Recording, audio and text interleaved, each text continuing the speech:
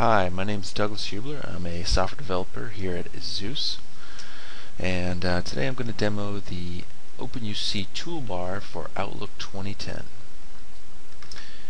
Here I have an installer.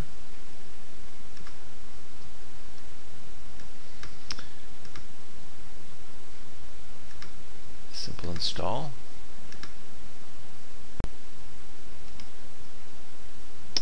And now I launch Outlook.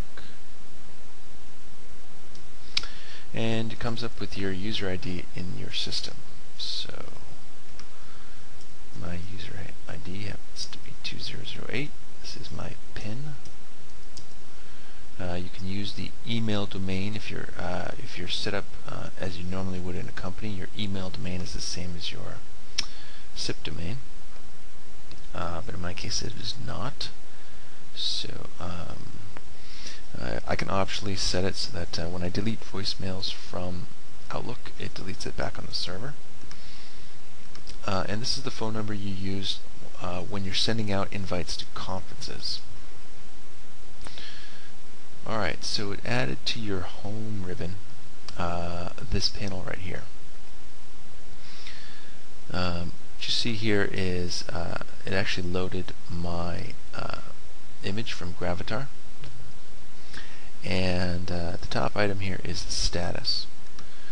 So you can set your status through the system. Now this is a unified status, so this is not only XMPP status, but also the status when you're on the phone.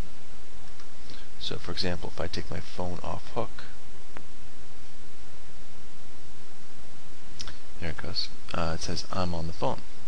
But you have a number of different states, and you can set the status message to anything you want.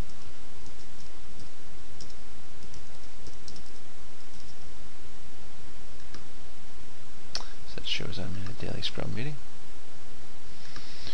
So next we have voicemails.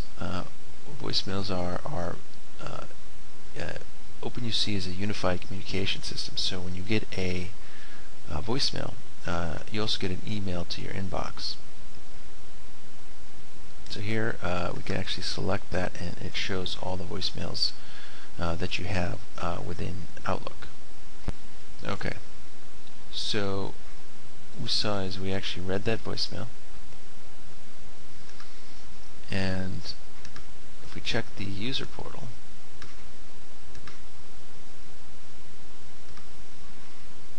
it is shown as read here.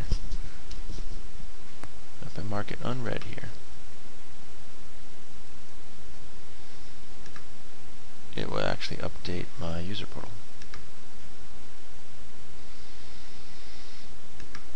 Next we have missed calls. So this is a list of the calls that that you did not pick up. It shows their name, and you can click on them to give them a call.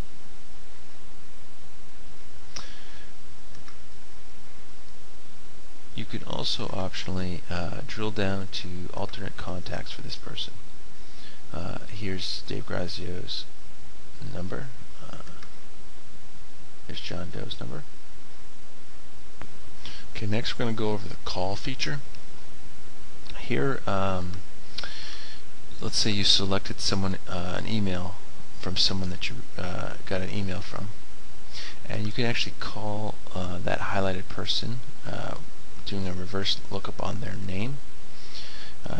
You can also call just anyone in your list. Call them directly. Here you'll see a feature we're working on, which is to mark people as favorite. So you can flag them to for quick lookups later. Here we'll call John Doe.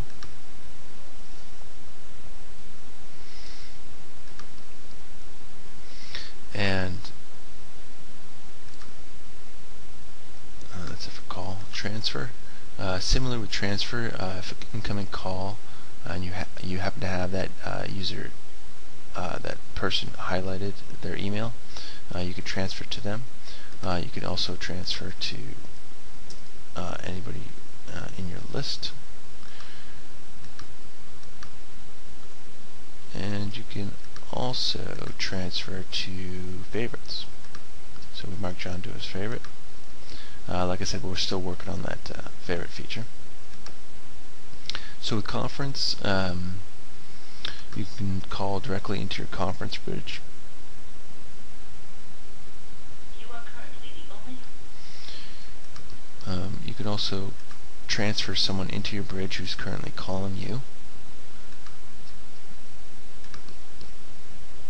And you can invite other participants, and you can manage your conference that's currently in progress. We're still working on this feature, but here you'll be able to take people who are actively in your conference and interact with their audio. You can both mute them so they and unmute them. And you can also take their audio and isolate them so that they don't hear you or anybody else, or include them back into the conference. You can also disconnect people altogether and invite other people. Again, the same lookup as before. You can look up people by name.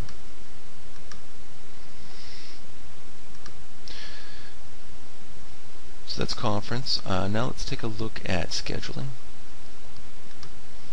So in your calendar, you also have in your home ribbon, you have two new buttons, new conference call. So let's say November 5th, you want to have a call at 10 o'clock. Create a new conference call. And I'm going to invite Jogan. And what you see in this outgoing email is links to call the conference. So these are in a standard format that if you have a soft phone installed, it will actually launch that soft phone when you click on these links and connect them right into the conference. So I've scheduled a new conference, and similarly I can manage an existing conference in progress. Same dialog we saw before, where you can interact with the active participants. So the last thing is you can actually, as you look throughout your emails, if you hover over someone, you'll actually see their current status, IM status. You could email them directly from here, chat with them, and launch an external chat editor, call them, and various other operations with this user. That's it. I hope you enjoyed this demo, and development on this is moving very fast, and we're excited about a lot of the features that we have in it now, and a lot of the features that it's going to have. Thanks for watching.